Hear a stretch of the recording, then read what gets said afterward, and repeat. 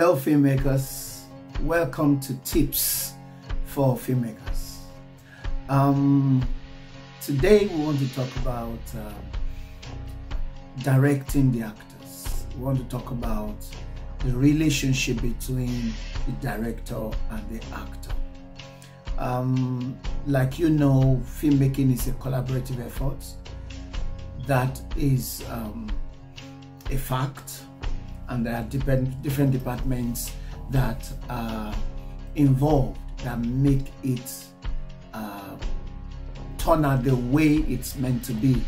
I know some have more credit than the other. The actors are the loudest or the most visible, maybe followed by the director. And then, but generally the truth of the matter is that there are so many other departments that without them, the success of a film that is seen out there will never be. Okay, we'll talk about that another time.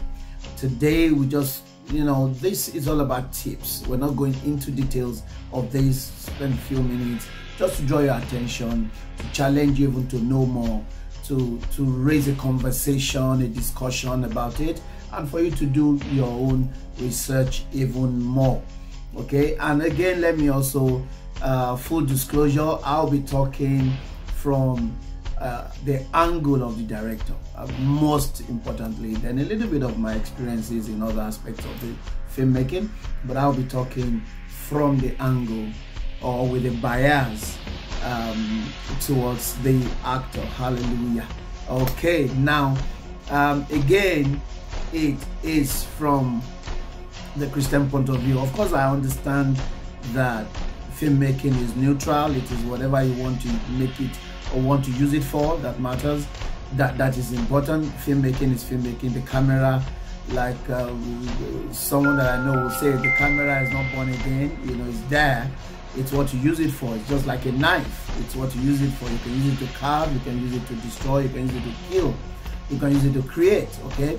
But then what we are talking about is there are still some peculiarities as regards filmmaking from the Christian point of view, from the gospel point of view, and that is from that angle that I'm coming from. Not that the technicalities differ, no, not that, but then the understanding from which, for example, motif.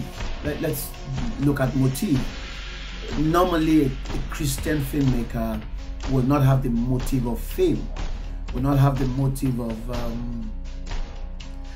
amassing wealth. The number one motive of a Christian filmmaker will be to win souls. So I'm just saying that, putting that out there to just let you know that we'll be talking from the angle, not necessarily because we think the technicalities differ. No, it's just because we know the motive with which you do something is very critical.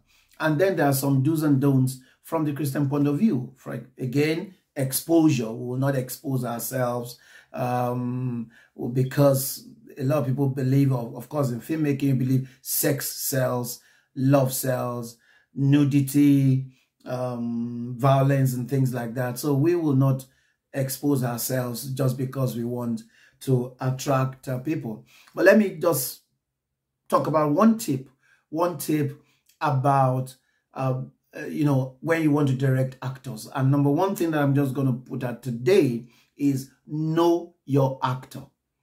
Know your actor. When I say know your actor, I'm not talking about just knowing by name. Get to know him or her as regards the production that you're directing. Get to know. It doesn't matter. Now in the filmmaking industry or ministry, we know ourselves, right? We know ourselves. You would have heard of someone and then you discover that, okay, who are my cast? It is a sin for directors not to know the cast. And believe it or not, this happens in some locations. The director will don't know who is acting a role until he gets on location. Say, oh, who is taking that role? Oh, so is it? I don't even know. It is a sin. You are not directed. That's not what is meant to be. You should know, get to know virtually all the actors, well, extras. As a matter of fact, there are some directors that handpick extras themselves. There are some directors that make sure they handpick extras. So okay, but if you say that's a little bit extreme, maybe your ADs is in charge of extras, or somebody else have been delegated to take care of extras. However, the lead roles, you must know them, create a rapport with them before location, discuss with them. In the course of directing actors that we'll be talking about for a while now, I will deal with some tips, series of tips. You will hear me talk about communication. It's key in directing. Communicate. And the first person, or one of the key people you must communicate with, is your actor. Be on the same page. But before I talk about be on the same page, let me just say, know your actor, know him, know her, discuss with her, create a bond with her or with him.